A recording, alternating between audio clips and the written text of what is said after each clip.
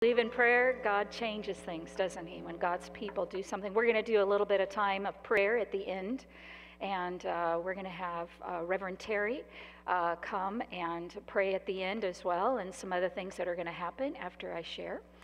But I'm really excited to share with you today. I'm always excited because I feel like God gives me things in my heart to share with you, and I rely on that. I totally rely on that. And so it was really neat when the music, certain songs go with what I'm going to be talking about, and then I'm just like so encouraged. It just rejuvenates me even more. What does putting God first look like in your life? I'm going to be looking at the first 4 commandments today of the 10 Commandments. And you can find the 10 Commandments in 2 places. Exodus, that's where Moses was when he brought the people out, and he gave them the 10 Commandments. You can also find it in Deuteronomy. So if you ever want to know and somebody says, where is that found? Exodus, they were exiting out of Egypt. And then Deuteronomy is that book of do's. Okay, so you kind of think of it as Deuteronomy. So Deuteronomy 5. The Jewish people had 613 commands given to them to abide by. That sounds like a whole lot, but in the scheme of things, we live by a lot of rules today in the USA. We have so many rules to abide by. And so when we look at these, you think 613 sounds like a whole lot. Now, there's 3 different types of laws that they had and commands. There were civil laws that instructed them for daily living. We could identify with some of that. We have laws in our land of stop signs and go signs and yield signs. And there's rules in, we're buying this, or we're selling my mother's property out there, and there's all these rules that you have to abide by in that regard. They're just, in order to function as a society, there's laws. And so then there's also the ceremonial laws. And in the Old Testament, the Jews would look to that to find out what was going to be happening in the temple of God. He had certain mandates of how he expected them to worship God and the works that were to happen in the temple. And all being a foreshadow of this Jesus who would be the final sacrifice for sin. It was a beautiful thing.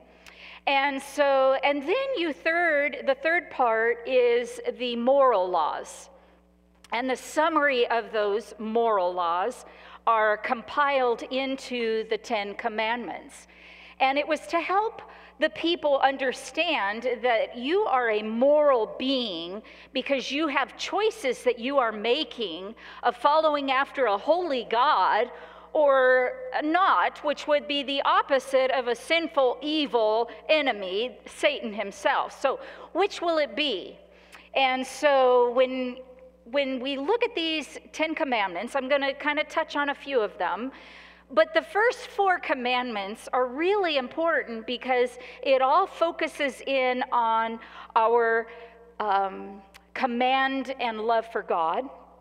And then the final 6 are all about how we relate and our commands of how we relate to people. So the first part is all on God. Now in 1980, the U.S. Supreme Court decided that no longer should we have the 10 Commandments placed up in the school. It happened in Kentucky. And so there was this mandate of the school system that in every public school they would have these 10 Commandments posted up. And somebody rose up, separation of state and church, and said, no way.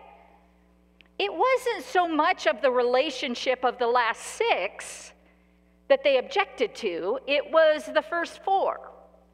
But we know that the first 4, our relationship with God, is going to help us live out the last 6. Can't do it without him. And what has happened in the school system since then, it's only been 45 years ago. Some of you are not quite that old. But what has happened since then is there's been shootings in school, there's been lying, there's been cheating, because Some people say, well, everybody do what you want to do. Well, we know a society cannot function without a moral compass guiding us as to what our life should look like. So this moral compass has to identify to you and to me who is our God that's going to guide us in this moral path. We know in Christianity and the Jewish belief system that it is the one true God. It's the commandments of God to us. And to me, this is a beautiful message, because there are other little gods that are trying to vie for our attention to say, put me number one. Put me number one. Oh, come on, put me number one. Your job, your finances, people, circumstances, pleasing people, all of these are vying for your attention. And so when we choose as God's people to put God first as the first commandment we're going to look at, He begins to transform us. He begins to change us on the inside. And we're going to look at how we can do that and what that actually looks like and should look like in our lives. So, Exodus, we're going to look at that scripture to look at the 10 Commandments. Exodus 20, verse 1. Then God gave the people all these instructions. I am the Lord your God. I am the one who rescued you from the land of Egypt, the place of your slavery. Now, you can use this in a spiritual sense too, because God, the eternal one God, is the one that wants to free us from the slavery that sin has on our lives. So you see the picture, he's taking them out of the Egypt because they're under bondage over Pharaoh. And he's saying, I'm going to take you as my people and I'm going to bring you out to the promised land, the promises of God. Is this beautiful? All the promises that he wanted to fulfill in their lives. I'm going to take you out of your sin and your despair and your dysfunction, on all this that is binding you up, all of your thinking, all of your behavior. And I'm going to take you out and I'm going to free you so you can be free from it. That's the good news. Isn't that good news? So then he goes on and says, you must not have any other little g God but me. None. He is God. So if I wanted to sum it up in one little statement, thou shalt have no other gods before me. None. All the others will fall in line when we know our priority and what is number one in our lives. Everything else falls into alignment. Okay, now let's look at the second one. You must not make for yourselves an idol of any kind or an image of anything in the heavens and the earth or in the sea. Don't create something and put all your trust and hope in that. Some of us think, well, that's the idols that other countries have. But sometimes we put our hope in the stock market. Ha ha. Sometimes we put our hope in what the boss has said to us, and that I'm going to get that raise and I'm going to get that promotion. Ha ha. Disappointments come when we put it in anything but God.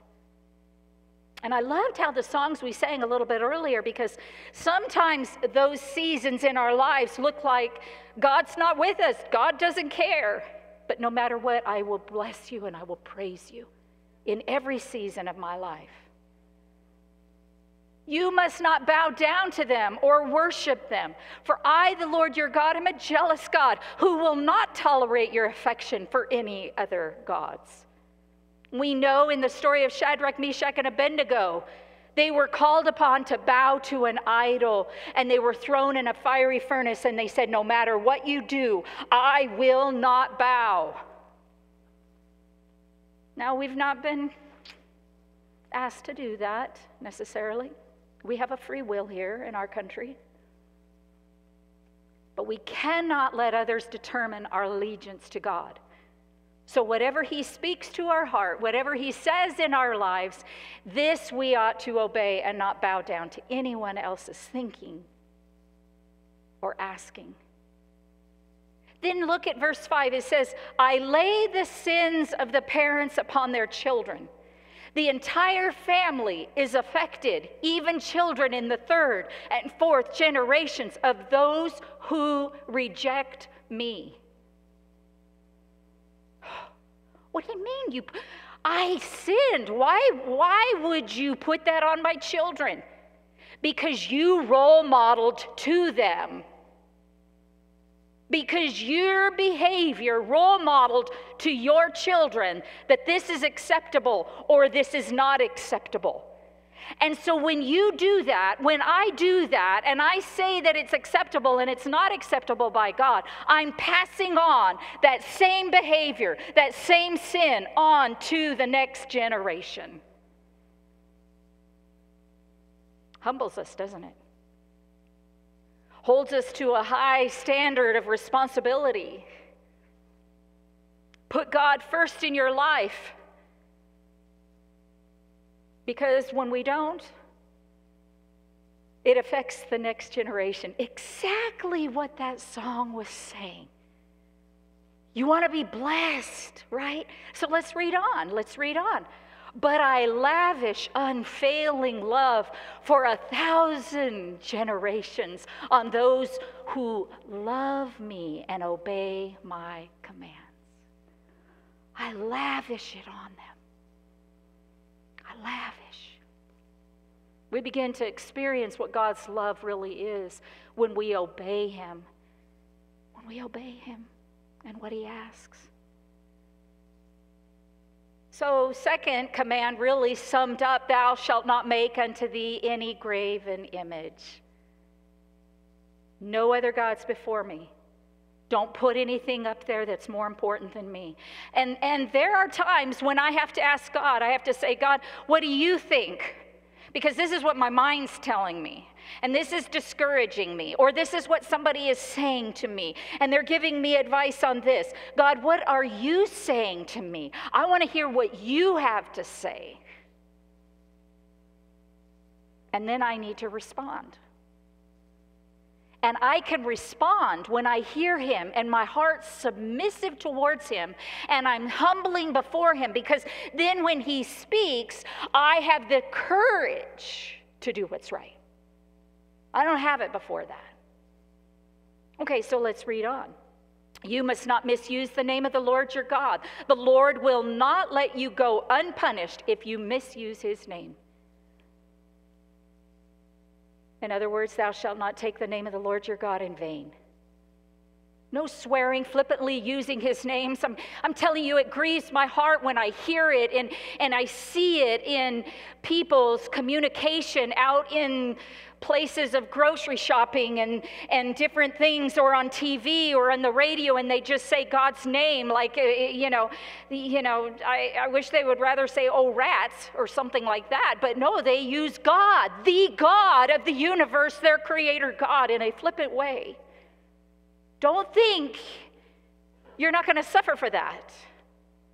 And training our children in such a way that says a reverence and a fear for God, because that's who we will see when we pass on from this life. It's him. We come before him. This is the part. Look at this.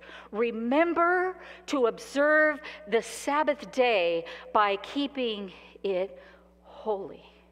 Sabbath for the Jews was Friday evening to Saturday evening, and most Christians observe it on Sunday, and some have other responsibilities and will do it on other days. I find it interesting because the first 3 verses are all about God, and then all of a sudden he starts honing into who we are, because before we pass on to the next 6 verses about loving other people, he must stop and say, I want you to remember the Sabbath day by keeping it holy. Take time out to reevaluate. Once every 7 days, on the 7th day, Because you sometimes can kind of get a little bit off course or something. But on that Sabbath day, you come and you worship him and you refocus and you get rejuvenated and you start saying, oh, God, you were speaking to me over here, and I kind of put that at bay, and I need to be reminded. In Leviticus 25, it talks about the 7th year that even the land was to rest. Do nothing on the land. Don't pluck it. Don't pull anything from the vine. Don't trim it. Don't do any work on that 7th year. He does not just stop with giving one verse for this. This is how important this is, because I truly believe that we need a Sabbath every day with God. You want to be strong in your faith with the Lord Jesus Christ? Spend a little bit of time with Jesus every day. There's this Sabbath that you come and you come into his presence. And Daniel did it 3 times a day, morning, noon, and night. And that's what it looked like for him. And he knew his responsibility required it. And he knew he needed to hear from God and have the strength to endure in a community that was not his own. You have 6 days each week for your ordinary work. But the 7th day is a Sabbath day of rest, dedicated to the Lord your God. And that's what you're doing here today. This is a part of what that Sabbath would look like. What does it look like? For us, when we were raising our children, and Rob was working night and day and everything, and there were 5 days in that week, and all of a sudden they said, we want you to have your business open for retail on Saturday. And we talked about it. Didn't take much talking, didn't take much time. And Rob said, I am not opening another day of the week. I'm just not going to do it. My family comes first on that Saturday, and I'm going to spend time in church on Sunday. Because the decisions that we make affect the next generation. And we have to listen to what God is trying to say. And he is saying, the 7th day, you and I need a day when we rest. And I'm telling you, yesterday, that's pretty much what I did. I sat around the whole day, did a little bit here and there, and I just sat. I don't know how many steps I got. I didn't even have time to look. Because the beautiful thing was, through the last few weeks of having the Ukrainians here on the property, it was very taxing. The last 7 left on Friday, and then Joan and some others and a few of them began to work and to clean up and get it all ready for Sunday, and I just said, thank you, Jesus.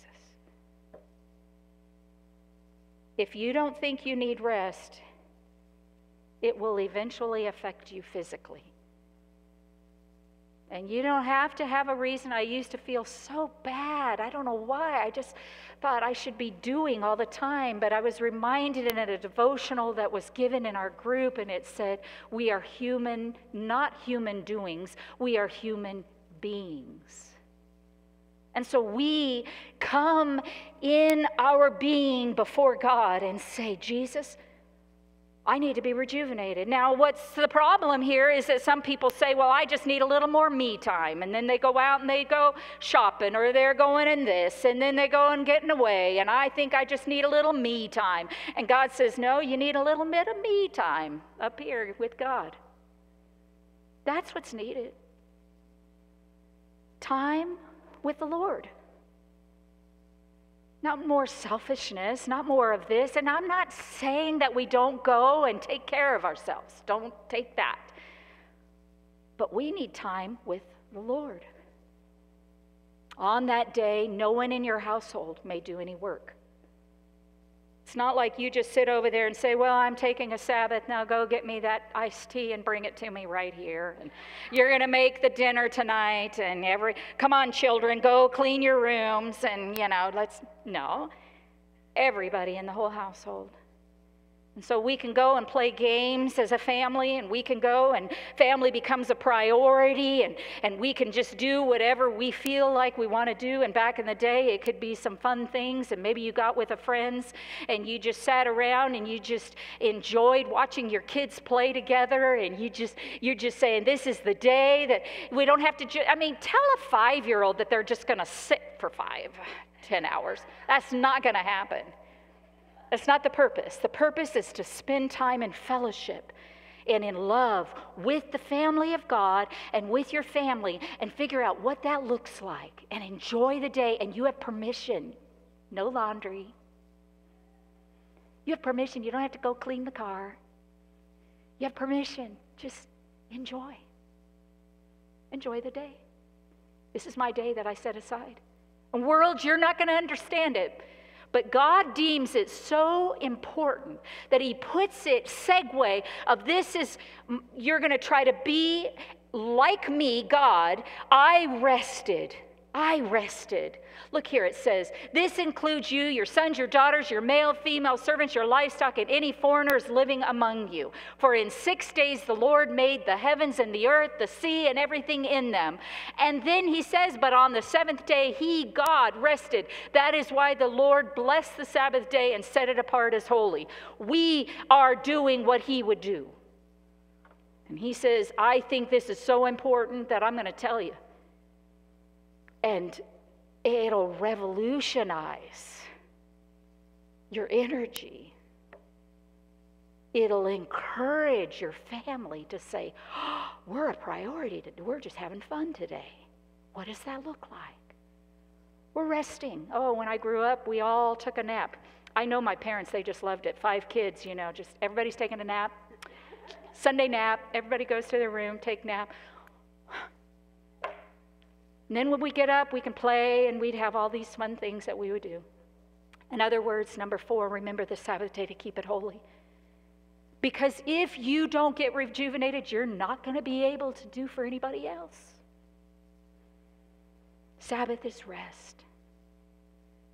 The most important one, there was this in Mark 12, one of the teachers of the law came and heard him debating with others, and he's answering questions. And they said, one of them asked, what is the most important commandment? And he said, the most important one, Jesus said, is this: Hear, O Israel, I want to remind you that the Lord, the God, is one. He is one God. Love the Lord your God with all your heart, with all your soul, with all your mind, with all your strength. Love God with everything you got, is what he's saying. And the second is this, because this is the second part of the 10 Commandments: love your neighbor as yourself. There's no commandment greater than these. What they're trying to say is love God, love people. Love God, love people. I'm going to just go through the last of the 10 Commandments just so you can get a picture that when we love people, it is an expression of loving God. Honor your father and your mother. Thou shalt not kill. Thou shalt not commit adultery. Thou shalt not steal. Thou shalt not covet. Don't wish for other people's things. Be happy with what you've got. So what does it look like, putting God first in your life? What does it look like? It's living out what God has asked of us to do. Love God. Love people. But I'm going to really focus in on this. Remember the Sabbath day. Keep it holy. And you find yourself weak, you might be in a place where God is going to use you and stretch you, and he's going to say, now I need time with you every single day. Give me a portion of your time every day. Spend time with me. Let me love on you. Let me strengthen you, and just receive and worship him. Have Reverend Terry come up, and he's going to be sharing a couple things. And I truly believe that this sabbatical that I'm going on in the next 8 weeks is one because God is preparing the church for something that is new. And the board came up with wanting somebody to share and pray over Rob and me. I believe we're a duo here. And God is calling me away to prepare me for this is what I truly believe, what God has for the church. And I need to be able to hear from God, because God has taken us on this journey of watching him do what he wants to do. And I can have one person over here say, I think that we need to do this next. Godly person. Another person over here, I think we need to do this next. Godly person. I think this is what needs to be focused on. Godly person. And so it's not just a time for me to hear from God, but it's a time for the church to hear and be prepared for what God is going to do in this next season of my life here. So I need to stop talking, Terry, because you have something to share. Okay, and let's see, Brother Rob, if you would come as well, that would sort of complete the picture here. This is what the board asked, huh? Yes. That's good. Well, I just happen to have a little note here. Pastor Becky and Rob will be on a sabbatical for 2 months, May and June, leaving early this week, traveling, visiting family, friends, and faraway places. In the Church of the Nazarene, following at least 7 full years in a local church, the local church board, with approval by the district superintendent, may grant a sabbatical for their pastor. As the Sabbath was meant to be a day of rest following a full day of work, and we've just heard about that, haven't we? Just so, a sabbatical is designed to be a release from the routine of the pastoral assignment for the physical, emotional, spiritual, intellectual well-being of the pastor and spouse. The church board, working with the district superintendent, has selected Pastor Paul Straub to be our interim pastor during the next 2 months. This sabbatical has been delayed by over a year by the onset of the COVID epidemic. Pastor Becky and Rob have stayed with us in the midst of the worst epidemic to strike the entire world since the Spanish flu in 1918, over 100 years ago. The Pape stuck with us in this crucial period. Indoor church services canceled, Zoom services organized, 2 separate congregations formed, outdoor services arranged when that became possible. The challenges have been enormous. If ever a pastoral couple were ready for a sabbatical, ours certainly qualifies. The spiritual, emotional, physical, and mental challenges for the past 2 years have whipsawed emotions in every one of us in an unprecedented way. A strong, steady hand on the tiller has seen us through the storms. A period of serenity has overtaken our souls, grateful to enter calmer waters. And all this while, Pastor Becky has lost 2 key members of her pastoral team, needing to be replaced. Also, there was the stress of loss of family members, children's weddings to attend, memorials here in our local church, but also victories through the entire storm period. Conversions, remember conversions? Oh yes, baptisms, dedications, church dinners, even zone rallies here at our local church. So I say a unified, heartfelt thank you to Pastor Becky and Rob for carefully prepared, biblically based sermons, dedicated care for the congregation in the past 2 years, particularly, but also working on district committees and boards, which consumed a great deal of time. And often when there were some of her own health issues to contend with. It's been a concern over these years. And then, just as they were preparing for the sabbatical, now we have the Ukrainian crisis. And as it turns out, our church was selected to be one of those hubs to receive Ukrainians, to send them on their way to relatives or friends in other parts of the U.S. And apparently I believe there were a total of 33 who found their way here over a period of time. And Pastor Becky and Rob just dug in and night and day worked harder than anybody else, with maybe a possible exception of BJ and Maddie. While we have spoken of Pastor Becky's awesome service among us, let us remember Rob. His incredible, unfailing, intrepid service, keeping our grounds in order, beautified, newly furnished classrooms, painting, installation of new plumbing, repairs to an old complex, went on and on. Only co-workers like Don Crittenden, Boyd Moore, and lately Ivan and Kevin know of the extent of the church profiting from Rob's experience in the construction and repair industry. Well, I think it's only fitting that we pray over them. And I invite any of you who want to be a part in that to come forward right now. And we'll close with prayer for Pastor Becky and Rob. We'll place our hands on them and pray. And if you wish, you may come forward at this time. We thank you, Pastor Becky and Rob. We have labored together in service, seen your hearts, your love, your caring, holiness of heart and life, and we are all grateful. We will pray now. As we send Pastor and Rob on their way to a well-deserved sabbatical, sending them on their way with our blessing, appreciation, and under the daily leadership of the Holy Spirit until they return to us following their 2-month leave. I've asked Joan if she would to pray for us as we send Pastor Becky and Rob on their way for this sabbatical. Father, thank you for your leadership. Holy, holy, holy. Your ways are perfect. You know what we need individually and as a family, a church family. Thank you for providing through these years. You know, and you know the future. And we thank you for this time that has been ordained by you. You have a plan for this time, Lord, for Rob, for Pastor Becky.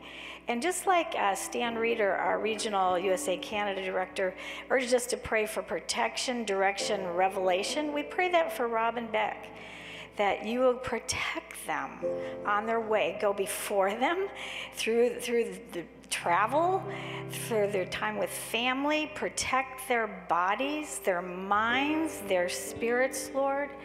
We pray for direction for them and as they counsel their family members and those along the way, even in restaurants, wherever they stop. Your direction, Lord, for them, that they will just have your words, your thoughts to convey. They will be an amazing blessing to their families. And for your revelation, Lord, that's most important. And that you will reveal your mind, your heart, your purpose to them as a couple, as a family, individually, the relationship with you. Fill them anew with your Holy Spirit, your anointing on their individual ministries. We don't just pray that for Pastor Becky on the spoken word and her ministry as a shepherd, but on Rob, his position, what you've called him to, Lord, an anointing. We think of the way you did that through the Bible. You anointed those with gifting. They were holy, no more important than the spoken word. Anoint Rob anew, and renew him, re-energize him, Lord. He needs a touch. We pray that, God. Reveal your purpose for that you will reveal to them for what you want to do here in Escondido, in Southern California, Lord. You have a purpose. You revealed some of that through the Ukrainian ministry, Lord. It was amazing how Pastor Becky just opened her office, opened the shower, just come on in to my private place. Yet that wasn't comfortable, but you helped her do that, Lord. And so as you prepare the way, you will make her comfortable. You make Rob, you'll make us all comfortable with what you want to do. Maybe it's not our comfort place, but God, just mold us together, unite our hearts. As you speak to Rob and Becky on their trip, speak to us, Lord, here, that we would be one. We would be one as we pray our way to Pentecost, Lord. Do a mighty thing that only you can do, Lord. Pour out your Spirit and have your way. We submit our way to you. And we thank you, Lord, that you'll bring them back to us, and we'll be amazed at what you have said. In Jesus' name, amen. Jesus. Now, just a word from the scriptures of benediction from 1 Corinthians 1:3. We'll be thinking of you every day, praying for you every day as you go. Grace and peace to you from God our Father and the Lord Jesus Christ. Amen. Thank you, Jesus. Thank you. Thank you.